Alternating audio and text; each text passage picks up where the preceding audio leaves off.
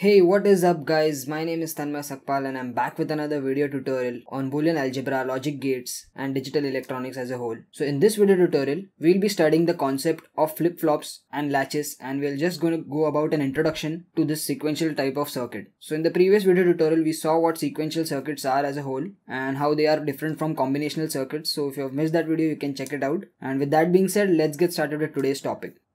So in this video tutorial, as I mentioned, as per the topic, we're just gonna go ahead with the basics of flip-flop and the concept of latches. We're theoretically gonna see what exactly happens, and we'll also see an example, which is a very basic example of a 1-bit memory latch. Okay. Now I know this latch and flip-flop might sound a little confusing in the start, but it is a very easy concept, and once you see this entire video, the idea and the theoretical working behind the flip-flop will be very clear. So make sure you watch this video till the end. Okay, so let's first start off with a few points and basic definitions of flip-flop. By the way, flip-flop is a sequential circuit. So sequential circuits usually have a certain feedback mechanism wherein the output not only depends on the current input but also depends on the past output. So that acts as a feedback. So that's what sequential circuits are, and that's how they are different from combinational circuits. So coming back to basics of flip-flop, now in digital computers there are devices that store information, right? So if you have a laptop or your computer, you have a hard disk, you have a memory, and it stores information, right? So even if you shut down your PC or laptop and when you restart it, your files that are saved are always going to be present, right? So there is some mechanism and there are some circuits and devices inside your PC that store and hold this data, right? So basically a flip-flop is a binary storage device. Now it can store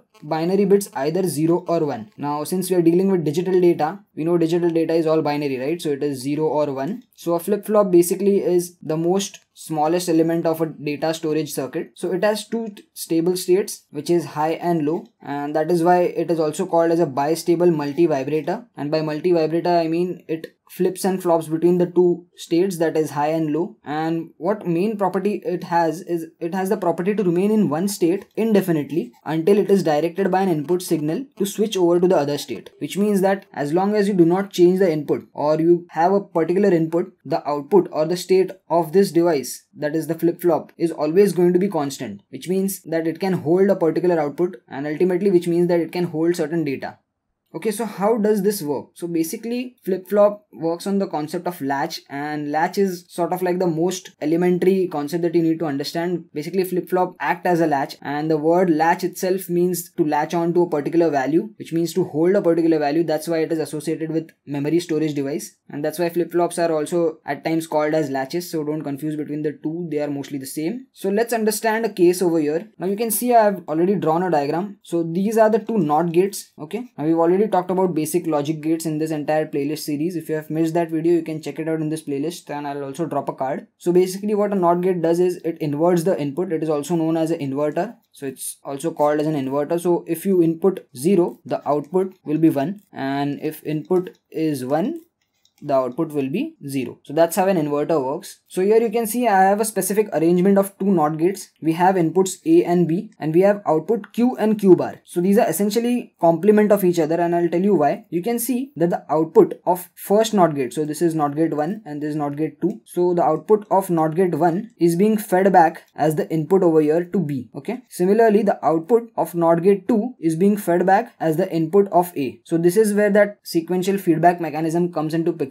And this is at the very simplest level of understanding. So why do we do this? Let's see how this works. So say for example, right now the circuit does not have any power and we are powering it on for the first time. So let's say A initially is 0. Okay. So let me just write down A, B. We'll write down Q and Q bar as well. So we are assuming A is equal to 0. So what happens? A is input as 0 over here. And since this is a NOT gate, we get 0 complement, which is equal to 1. So Q becomes 1, right? So Q becomes 1. Now this Q we can see is fed back again to B. So now B has become 1. Now when we apply 1 to the NOT gate 2, it again inverts it. So 1 complement is equal to 0. So Q bar automatically becomes 0 and B has become 1. Now again this Q0 is being fed back as A. So again 0 is fed over here for the second time. We get 1 over here as the output. Again this 1 is fed back for the second time to the B, and then again we take a complement of 1. We get back 0 again, and this process continues indefinitely, which means that we are always going to get output as 1 and 0. So always input is going to be 0 1 and the output is going to be 1 0. So this will happen until and unless we've powered on the circuit. So this means that the output is maintaining states. So this is the basic mechanism of a latch. This is a 1-bit memory storage latch, and the reason why it is 1 bit and not 2, you might be wondering, there are 2 outputs, right? So it should be storing 2, but then you can see that these two are just complement to each other and they are the same, just that they are the opposite to each other. So say for example you want to store 1, so you'll be storing it as Q, but then say for example you want to delete that memory, so you just take complement and that becomes 0. So that memory can have 2 states, that is 1 and 0. That's how it works. So now you must be wondering, how do we change these values? So now, right now, in this device or in this circuit arrangement, we do not have the facility to change the input or to change the output according to our needs, because this is the very simple example of a latch. In further tutorials, when we go ahead with the flip-flops, that is the type of flip-flops, there will be cases wherein depending upon what we give as an input and the previous state, the output would reflect. Right now it is just holding these values. Now say for example, again we are starting this latch for the first time, and in this case for the first time A is 1. Okay, so we are considering A is 1. So again we are starting the entire circuit for the first time. We've just connected and we are powering A as 1. So in that case 1 becomes 0 over here, right? 1 complement becomes 0. Let me use another marker if you want. Okay, so let's say this time A is equal to 1. So again A complement becomes 0. So this time Q becomes 0. This Q is again fed back as input to B. So B becomes 0, and taking complement by NOT gate 2, 0 becomes 1 and Q bar becomes 1 this time. So this time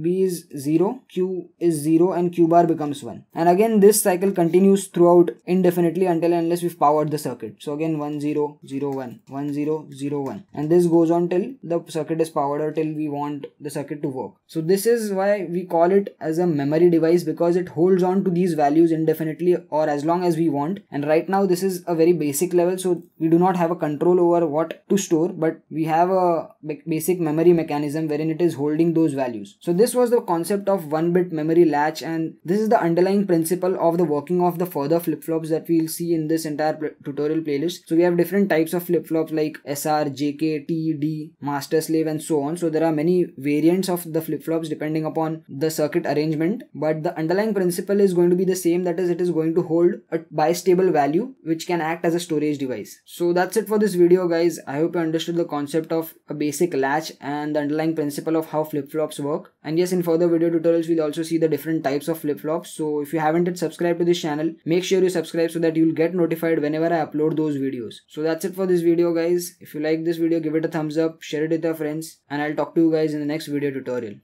Peace.